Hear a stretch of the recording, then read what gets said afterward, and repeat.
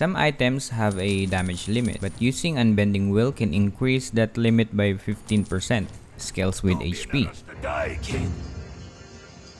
By the way. As you can see, Lightning Truncheon can only deal 1000 damage at max. Fear of water makes you drown quicker. With Unbending Will talent, it will increase by 15% if you are low in HP.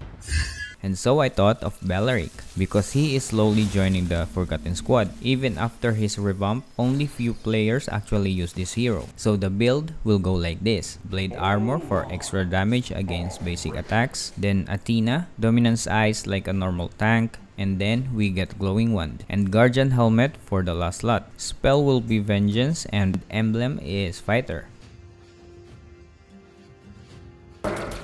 But not our iron will. Not that impressive against Kimi, so I will try it against better marksman. King, pride usually comes before the fall.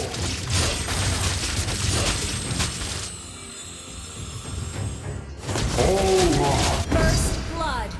Without doing anything, you can deal that much damage. Green leaves against the wind. You have slain an enemy.